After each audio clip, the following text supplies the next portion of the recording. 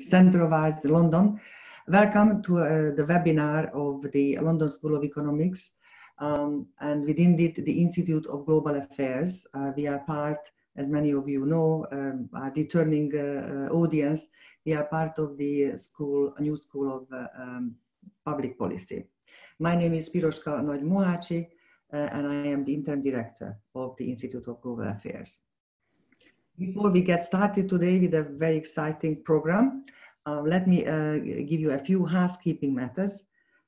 If you want to tweet, use the Twitter, the hashtag is hashtag LSC policy.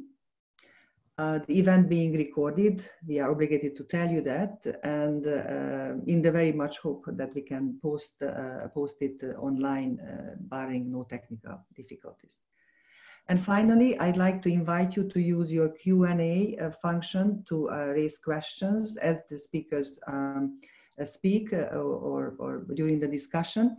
I will be monitoring, and according to my best, I will try to call on and use as many questions as possible in this interaction. But now let's begin.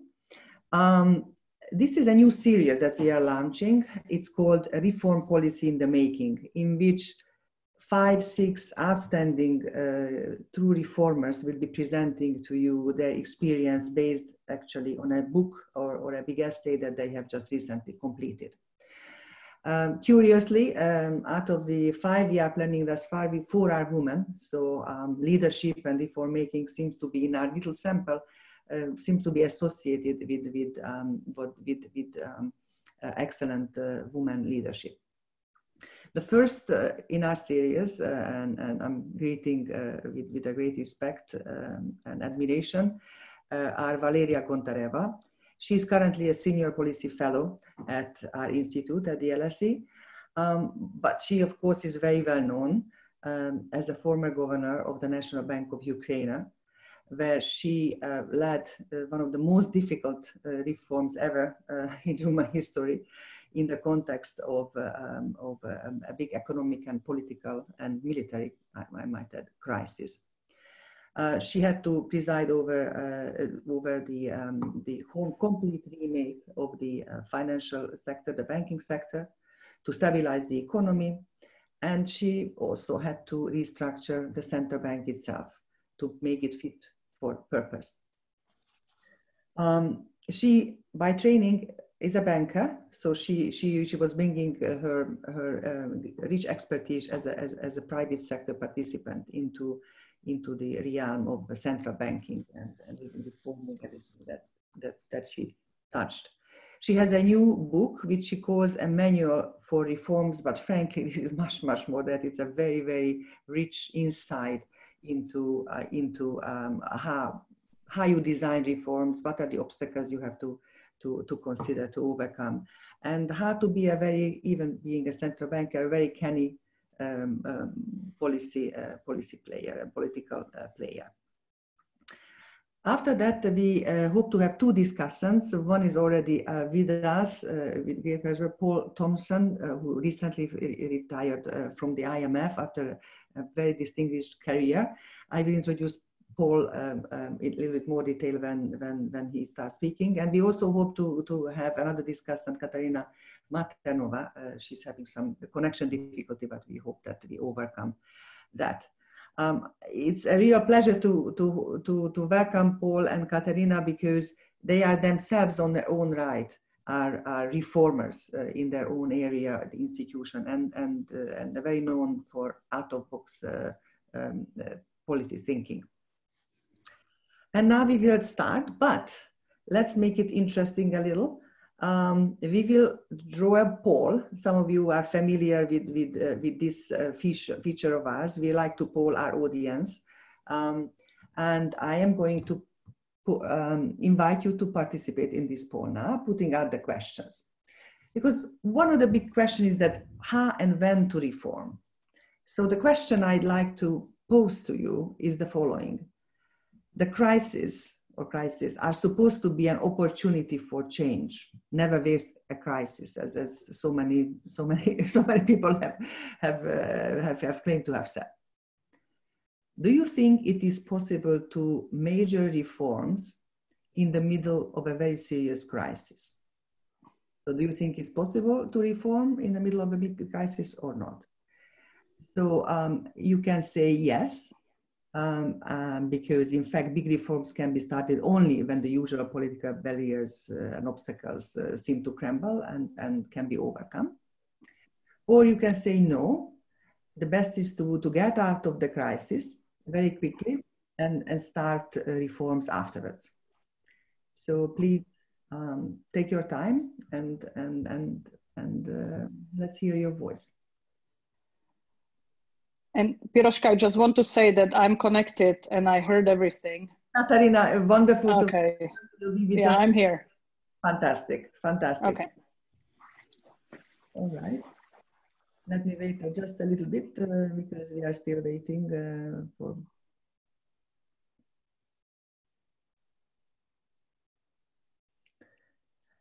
And I really don't have to wait too much longer. It seems that that those who voted, the vast majority, 79%, thinks that reforms can be only started when there is a big crisis. Okay, so that gives us really a good start. And I'm going to give the floor to our main speaker, Valeria Gontareva. Hello, everybody, my dear colleagues. I'm very happy to be here today with you. I'm very happy to see Katerina Maternova and Paul Thompson because it's absolutely the team who did all reforms, which I will describe later on today. And I'd like, today is really a presentation of my book. My book is not a memoir. My book is a practical manual. And of course, I'm very, very proud that my book is the first in series policy reform in making. It's a new series with Institute of Global Affairs recently introduced. Thanks to Eric Berglauf and Piroshka, it was a success story, and my book is the first book in this series. But I'd like to tell you that I especially call it practical manual, because a lot of different books about reforms, but I truly believe maybe it's a very ambitious aim that my book could really help reformer to start and amplify waves of reforms. And today, of course, we will discuss with you our reforms and maybe major problems and obstacles which I see we have. I will start to show my presentation to you. It's a very, very short, and you will see it's a book. The book Mission Possible: The True Story of Ukrainian Comprehensive Banking Reform and Practical Manual for Other Nations. And the really different type of this book is, like I mentioned, is a practical manual, and I truly believe that it could be a reformer's guide. Of course, I'd like this book could be a Bible of all reformers, but unfortunately, it's not a reality. That's why let's call it a reformer's guide. And you will find a lot of real, very, very valuable insights. Because it's a very, very practical. For example, if you'd like to do new monetary policy, please read chapter 6. If you'd like to switch from fixed foreign exchange rate to really flexible exchange rate, please read the chapter number 3. And we could count endlessly. This book is with me. That's why you can observe later on a lot of different very valuable advices here. And the main idea of all reformers, it's not about ideas, it's about implementation. And I truly believe that when reformers start to do reforms, the main question how we should start, what the first we should do, And I think you will find a lot of really very practical advice and guides from this book. Because if I recall a very difficult time in Ukraine, and you will see maybe when my story started, it's Kiev 2014, Revolution of Dignity. It's really a start of my story, because I was nominated the governor of Central Bank in June 2014. And it's exactly the place which you see right now in this slide. It's our main central square. It's an independent square called Maidan. This square, it's exactly 200 meters from my office when I was a governor of the central bank. But this slide shows you the reality.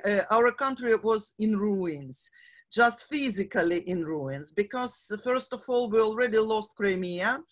After it was really a bloody war in our eastern part of Ukraine, in Donbass, when we lost 10% of our territory and circa 20% of our GDP.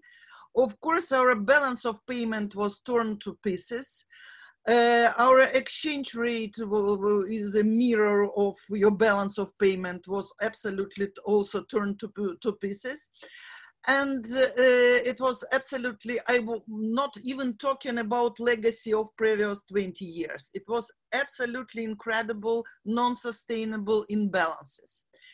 And that's why Ukrainian economy was absolutely not competitive with life in this time anymore. That's why, you know, no doubts that reforms and a very, very rapid response were needed. And that's why maybe we will see the next slide.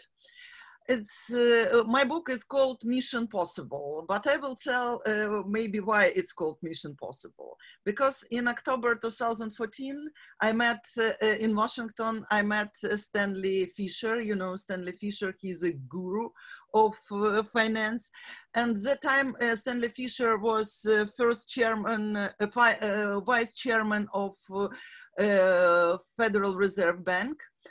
And I asked the meeting with Stephen Fisher myself, and I could explain you why, because he was a governor of Israeli Central Bank. In the Israeli Central Bank, he was in exactly the government of Israeli Central Bank during the wartime. That's why for me it was absolutely crucial to get his opinion about what should we do in wartime. Because when your country was not prepared for war, when your military expenditure was not even envisaged in your budget, in the same time when you faced all these absolutely incredible disbalances, because Ukraine, that when I joined Central Bank, we had no reserves. Our treasury account, really treasury account of our country was zero.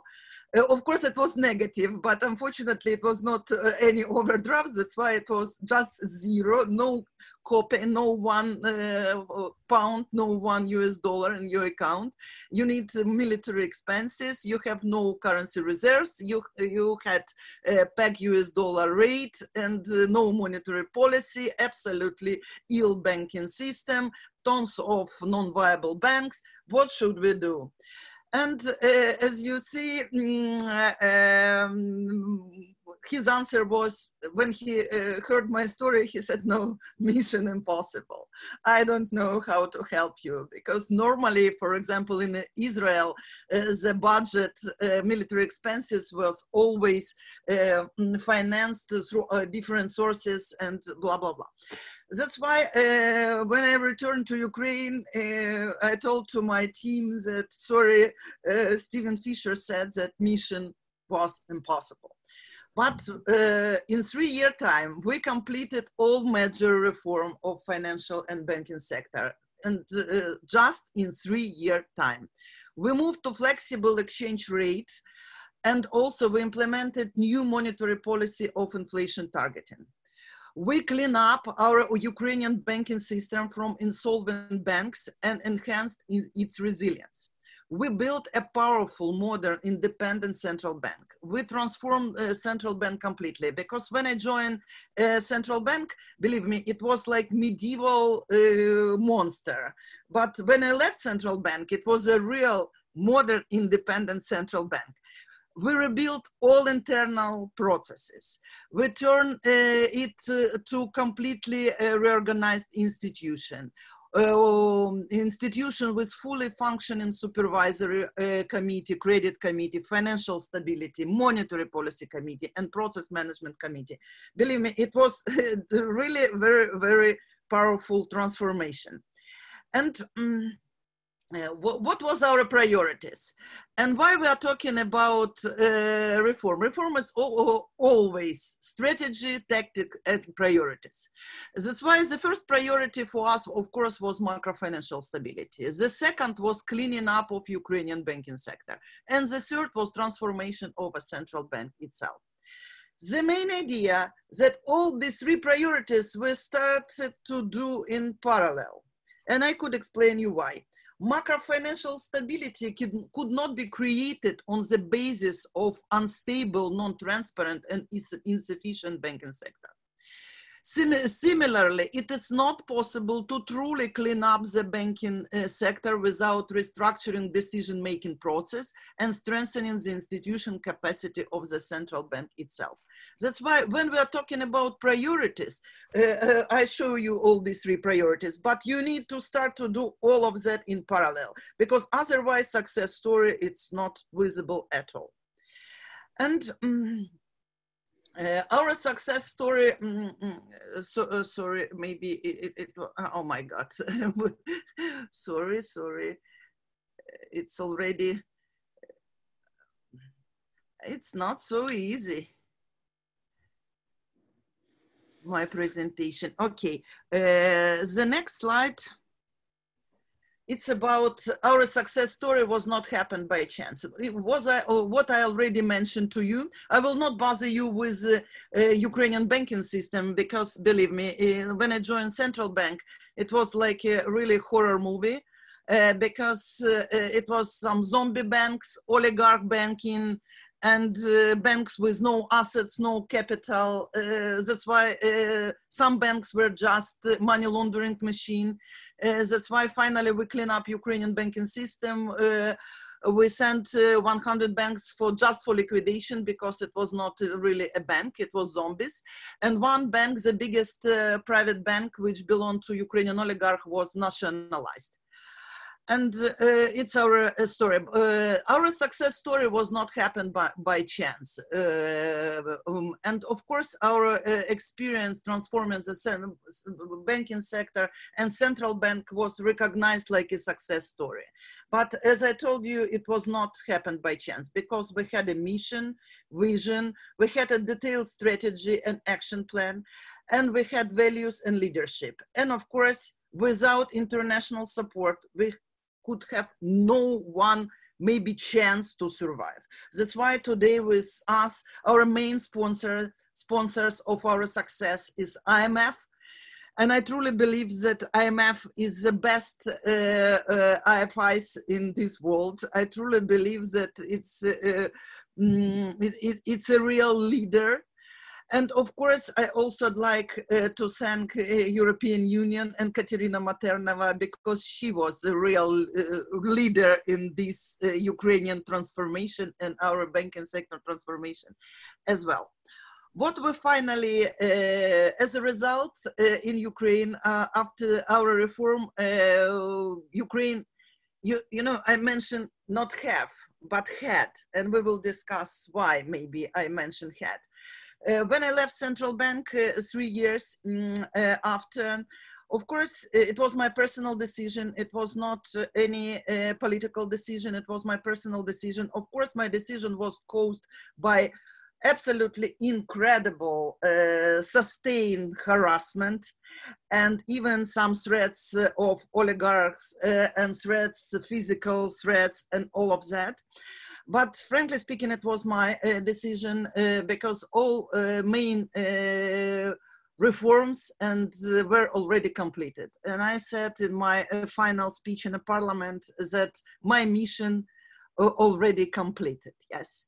And that's why at that time central bank was truly independent modern central bank, and a transparent and well-capitalized banking system that generates highest profit in history, and sound monetary policy that contributed to sustainable economic growth, and international recognition as a role model for a modern and transparent central bank.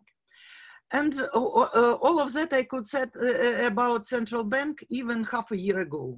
And we will discuss maybe later on, could we hope for the same, and what should we do to prevent and reverse of reforms. And of course, it's also maybe just slide for our discussion, because I truly believe that COVID-19 time, it's really time for reforms. Because my personal observation is that we are ready to do reforms only when we face perfect storm, when we stand already on bricks of precipice. And absolutely, when you have absolutely no other way but to do reform. But in the same time, we should not be afraid of word reforms. Because reforms, you know, it's a simple definition of reform is to make changes and improve efficiency. When government and central banks spend enormous money to save life and jobs, we can in parallel improve processes and eliminate inefficiencies. That's why when my book was already finished, I added a special chapter. It's a chapter number 13.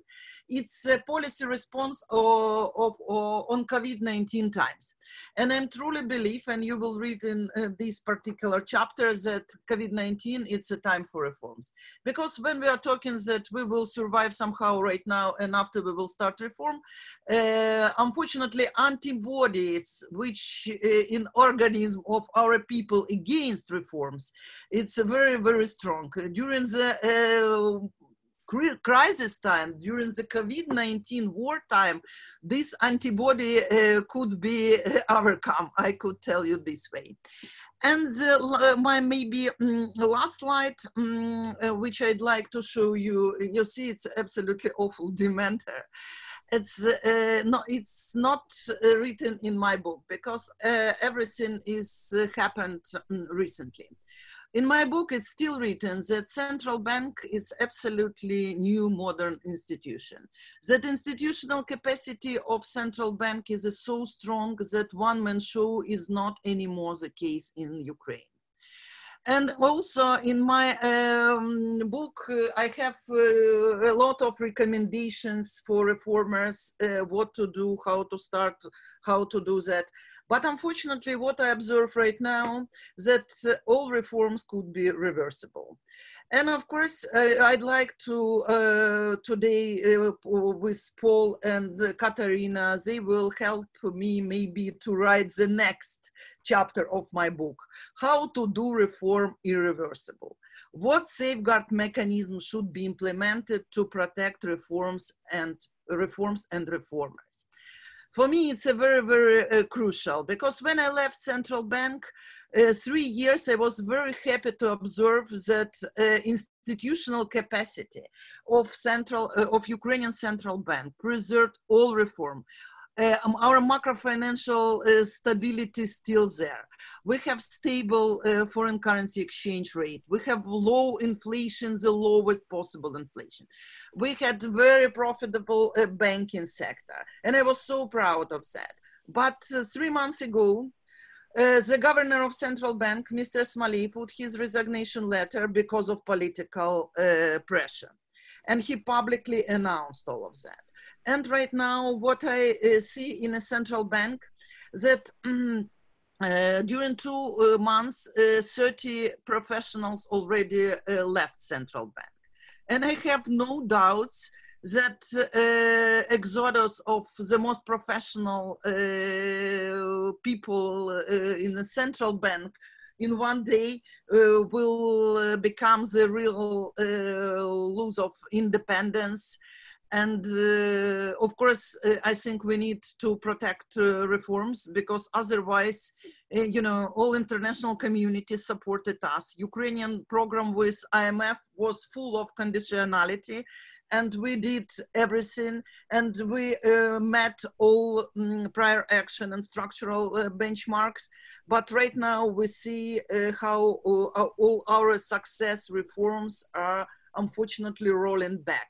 And that's why I think it's maybe we will discuss later on, but it's the end of my speech, and my book already in Amazon. And of course, you can read it in absolutely free of charge at LSE website, our website. Thank you very much.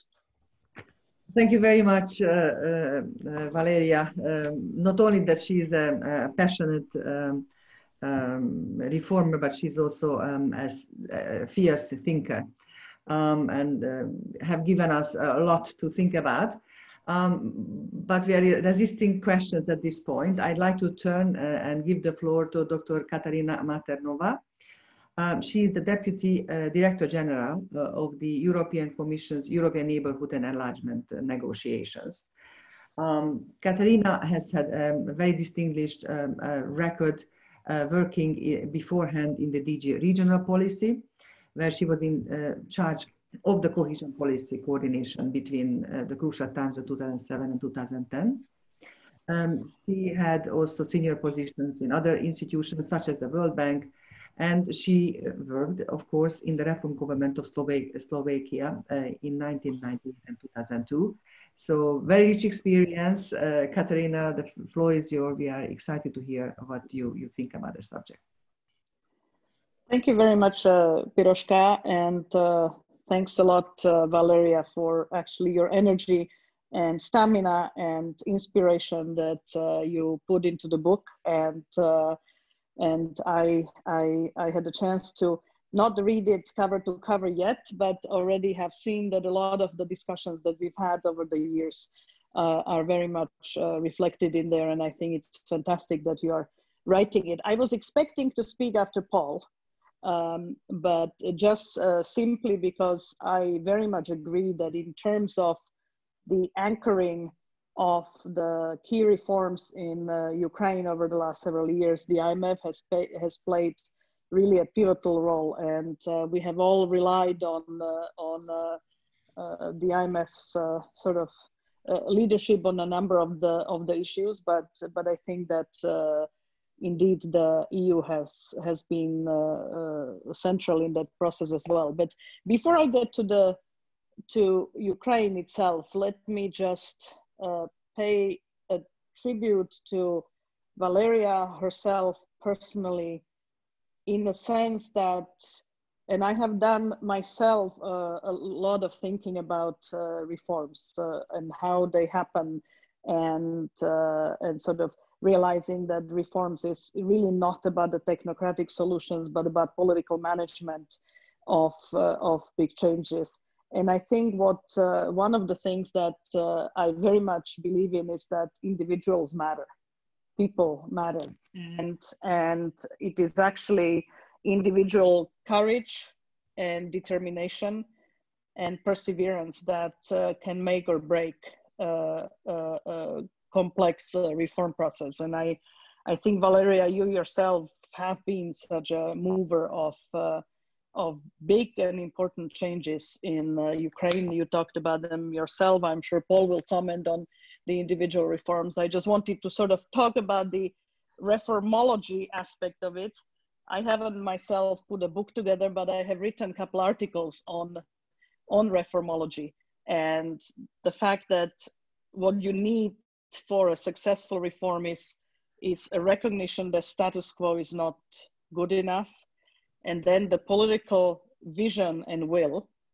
And the third ingredient, and I think you made yourself the point very clearly, is the implementation, is the path between the vision and what happens next. And I think that in this respect, the reform of the central bank and all the reforms that you did, not only with the bank as an institution, but the banking sector reform, as well as the floating of the currency, etc., have been really not only well thought through, but were practically implemented in a very good way. So I would say for that, you had a team with you, but your personal perseverance and determination, I think, have been a key ingredient in that.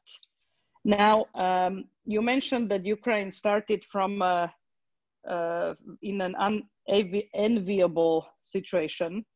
I'm not a macroeconomist, so I'm not going to get into numbers, but there are two numbers that actually I find striking, that at the time of the reforms with fallen apart economy, etc., Ukraine was still putting between 5 and 6% of GDP a year to defense.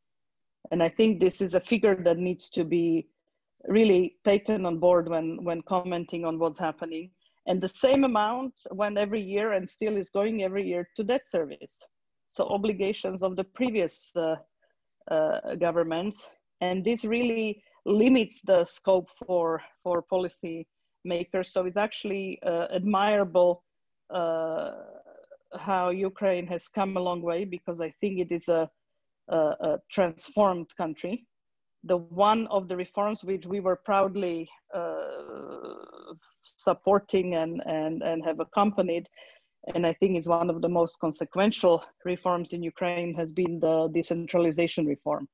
And the fact that you can go to any part of Ukraine, I was I think last year or the year before, I was 5 kilometers from the contact line, and the vibrancy of the local community and the economic and social life there, I think is actually a great testimony to the reforms being very far-reaching so far. Now I'll stop by saying that reforms is not a linear process, and I think, Valeria, you ended the same way as I was going to end. You and I had many discussions about, you know, can you make reforms reversal proof? Can you structure something into the institutional support or institutional system of this or that reform effort that would prevent their reversal? And I think that in some respects, yes, you can build institutions and make reforms not so dependent on the individuals once they happen. In Slovakia, for example, where I come from, the government that was there before the government of ex-Prime Minister Fico was not sure about the fiscal profligacy of the incoming government, so they set up a fiscal stability board, which actually has managed to keep the fiscal reins on the country over 15 years and changing governments, and it proved to be one of those institutions. But even that's not bulletproof. If somebody really wanted to undo it, it probably could happen. So all I can say is that let us very much hope that we will not, in a few months or years, talk about the independence of Ukraine's central bank only in the past tense. I very much hope that we will be able to talk to it in the present tense, and the EU will be there with the authorities to try to ensure that. Thank you very much. Thank you for your wonderful, warm, appreciative words to our colleague Valeria, and the wise words also for informing her next book about how to safeguard reforms. And now I'm turning to Paul Thompson. He is currently visiting professor in practice at the London School of Economics, our place. and within it, the European Institute. Paul is very well known in European and global circles for having been the director of the European Department of the IMF for long periods of 6 years, and even before then working spending a lot of time in that part of the world, in the advanced European context, working with the ECB and the European Commission and the Eurogroup, of course, but also working on what proved to be a very long list of programs in Europe. Paul, the floor is yours. I wanted to mention actually that you were even a res rep was head of the Russian operation at some point, and that's represented in Russian Federation. So his expertise really is very broad, both in depth and regionally. Paul, the floor is yours to follow up on the comments of Katerina. Yeah, thank you. Thank you very much. It's a great pleasure to be here, and thanks for inviting me. So let me go straight to the issue. As Groska mentioned, I have overseen the IMF's work on Ukraine for more than 15 years. So I think I can say I have been longer and more closely involved than most in the international community. And I think I therefore can say with some confidence that, to put it diplomatically, that Ukraine has been a frustrating case. Much have been achieved, for sure, but there have also been a lot of unfulfilled promises, not least because of exceptional governance problems, yes, because of corruption. But I can say with a similar confidence that I could think of very few senior policymakers who have achieved as much progress as Valeria did during her tenure as governor of the National Bank of Ukraine. And I could think of even fewer who have done it against such formidable odds, with such personal integrity and courage, and at such great personal cost. It has been a truly great pleasure to work with you, Valeria. On the book, I like it very much. It's hands-on and unpretentious.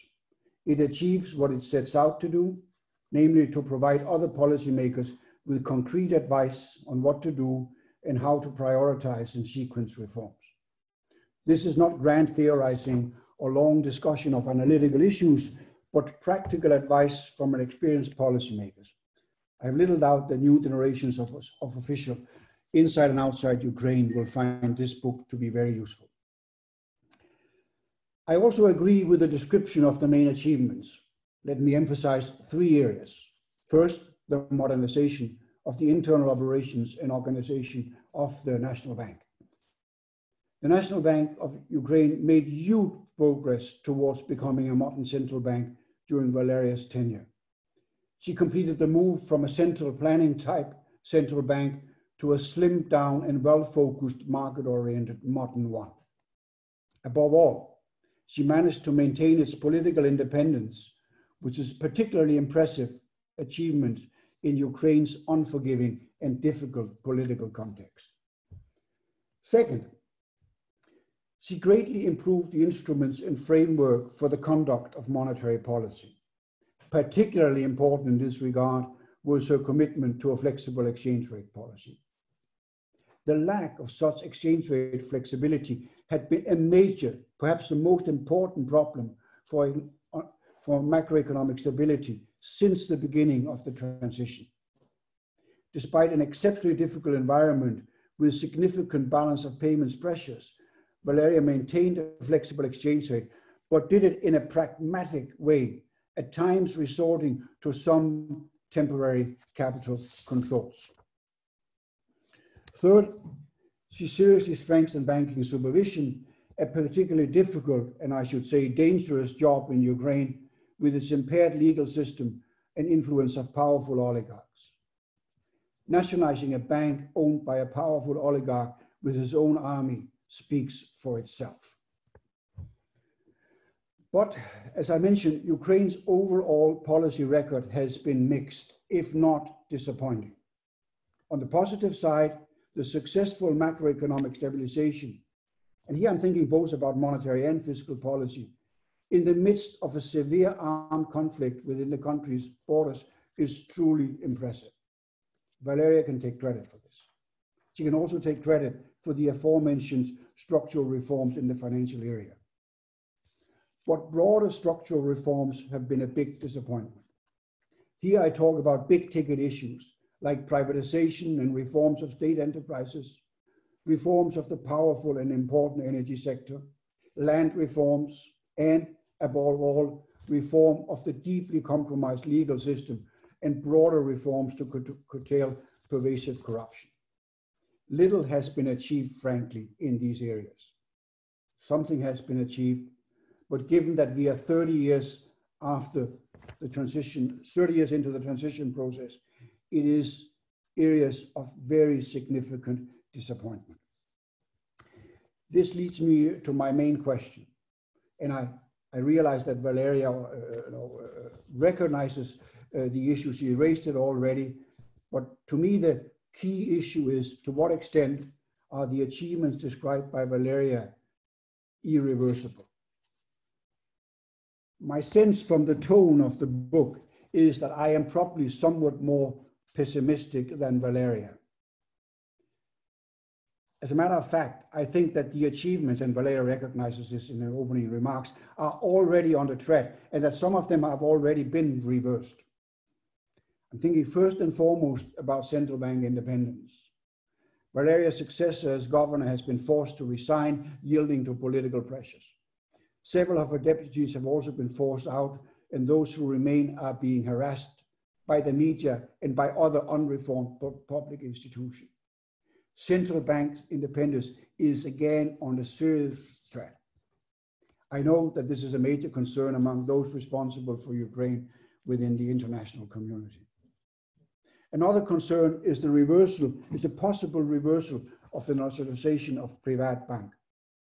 So far, this has not happened, although it is very uncertain where we stand, with the previous owner having significant ability to sway the domestic legal system. The main hope actually appears to be that he is now under serious scrutiny by law enforcement in foreign jurisdictions. To me, this is the litmus test. I am no longer part of the policy-making community, but if it was up to me, the international community should make it clear, be very firm, that they will cut all support if the private nationalization is in effect reversed because of the failures of the domestic legal system. We are talking about 5 to 6 billion here, but above all, we are talking about the basic features of governance and the business climate. So this is the question I have to all of you. This is the question I have to Valeria.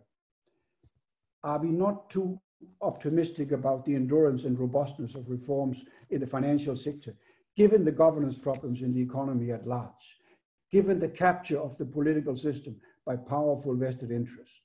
The financial sector is not an isolated island, and certainly not politically.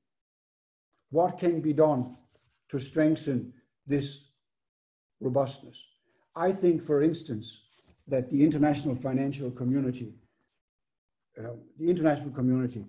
should be willing, as I said, to cut off support for Ukraine if they cross this red line on Privat.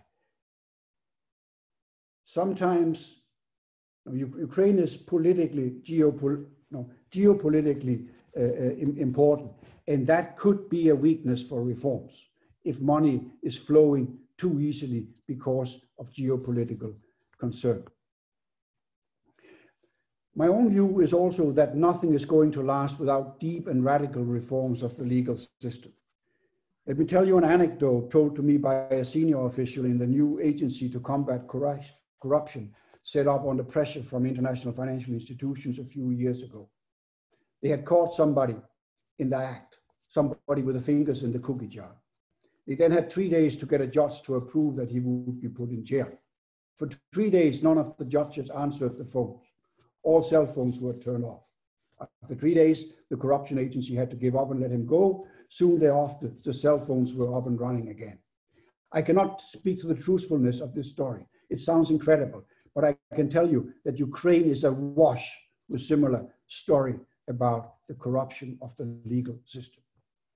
Legal reforms are mostly outside the mandate of the IMF, the World Bank, and other international financial organizations, which brings me to my last point. I think that Ukraine will only make lasting progress as part of the process of integration with Europe. As I said at the beginning, I have been involved in the region for a long time. I know two neighboring countries particularly well, Romania and Poland. I was assigned to Romania when I first arrived at the front in 1982 in the dark days of Ceausescu. Much later, I headed the missions to Poland. These two countries were not much different from Ukraine at the outset. But the way EU membership has allowed Poland and Romania, the former more than the latter, to leapfrog and achieve the kind of accelerated developments familiar from Asian countries like Korea and Japan in the 60s and 70s is truly impressive. Nothing catalyzes reform as a requirement to achieve compliance with the EU's acquis communautaire. The exact form of this integration takes me beyond my reform and expertise, and this takes us to the issue of Russia. One cannot seriously discuss Ukraine without discussing its relationship with Russia. I shall not go into this, except for making one last point here. Ukraine has deep economic relations with Russia. Ukrainian and Russian business people know each other. They know how to work in each other's countries. This is a great competitive advantage which Ukraine should use. Preserving and safeguarding economic relations with Russia during this difficult time with the aim of deepening them when the political conflict has been settled should, in my view, be a priority of economic policy makers. I had planned to stop here, but let me just now respond to one more point on COVID-19. I am a firmly believer of that one should not waste a crisis, that my whole career has been about that. Crisis should not be wasted.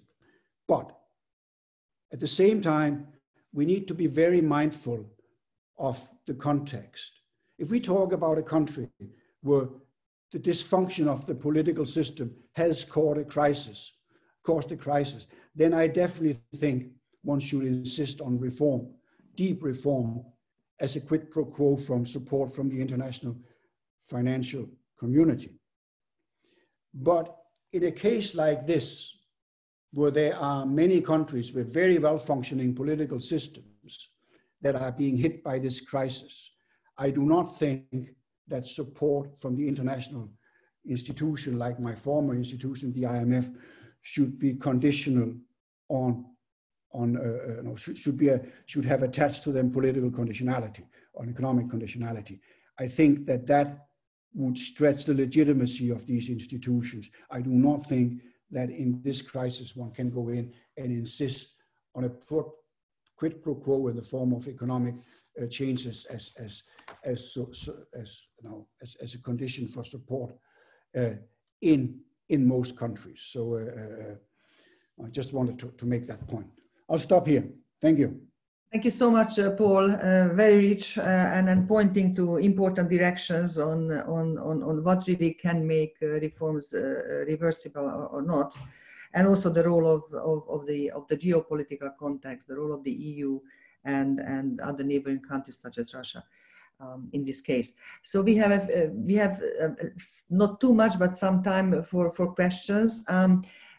Several of them are going around this whole notion of irreversibility, and you have all had expressed your views on what might work. As Katarina said, it is not a linear process. Reform never is.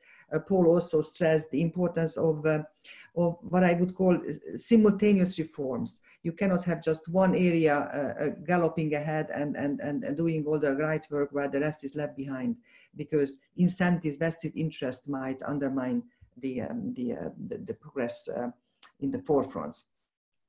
But there is one question, one interesting philosophical question. So let me throw out for a quick answer if possible. And that comes from Peter O'Kane, and he asks, if a set of reforms are not reversible, is it not potentially undemocratic? I don't know whether we really want to go around, but I think it's an important food for thought. So how you change and when you change, and what the democratic process is about when about reformers. I don't know if any one of you would like to offer a quick thought on that. Okay, let's start with me, and after, of course, Paul and Katerina will follow. And, we're always discussing about reforms, democracy. Reforms, it's a quite technocratic movement. If you decided that inequality rate should drop 20% next 5 years, you should have your KPIs. If you have your KPIs, after you have your strategy and your tactics, how you could get from the point A to point B. It's what about reforms. Do not mix reforms with ideas. Yes, reforms, of course, KPIs should be agreed on a policy level. But after, reformers should do their technical work. It's my answer. Okay, very interesting. I'm sure we will be able to discuss for a long time. Katerina, may I ask your views? I don't think that true irreversibility of reforms exists. I gave the example of the fiscal board in Slovakia. Even that could be reversed if somebody really wanted to. It was strong enough to sustain 4 changes of government. Hopefully it will, but that's why I don't think that true reversibility is realistic. But since I'm talking, and that's why I was a little bit sad I didn't go after Paul. So I have to, for the listeners that are listening about Ukraine, let me just say that there are 3 aspects, Paul, I really disagree with. I don't think it's, I certainly would not say that little has been done in Ukraine on energy, land, and even the pervasive corruption. You know, this government actually liberalized land, unbundled Naftogaz, has done a lot of reforms. So yes, it's halfway, but I think a lot has been done. But more importantly, I think it's a success of Ukraine of having completely transformed the trade flows and economic direction from Russia and from the former Soviet Union towards the European market. I think this is a huge success. We are up 60% with the trade, and we certainly would not be advising Ukraine to be capitalizing on their ties with Russia. I think that more integration in the value chains with Europe is actually something that's a net positive for the economy. And the last point, I think that everybody, and because this is really, it's about the reversibility of reforms, it's about sustainability of reforms as well. The judicial system in Ukraine is a problem, and it's something that still needs to be very much reformed. But let's not forget, let's look at all of the so-called new member states. The one sector, the one area, the one institutional setup in all of our countries that continues to be a problem, whether you look at Hungary, Poland, Bulgaria, Czech Republic, Slovakia, you name it, is the judiciary.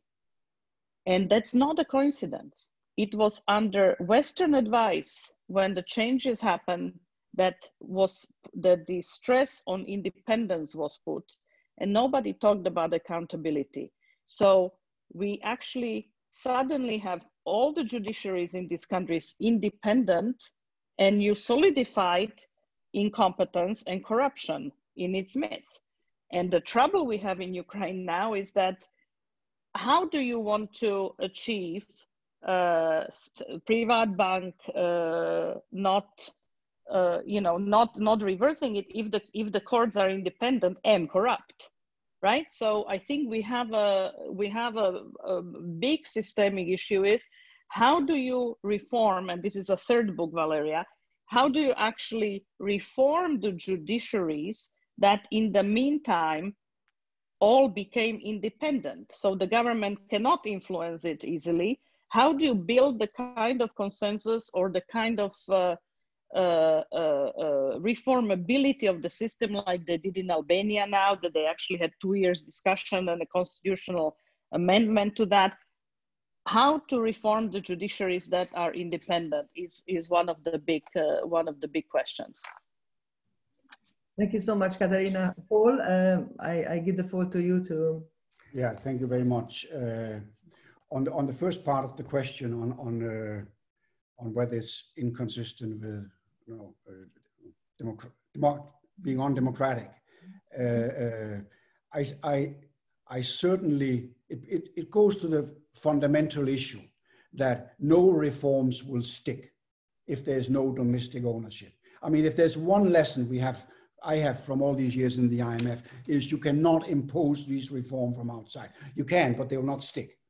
So you have to have domestic ownership, and if that part of the question, I very much agree. But of course, the support from the international community is not a right.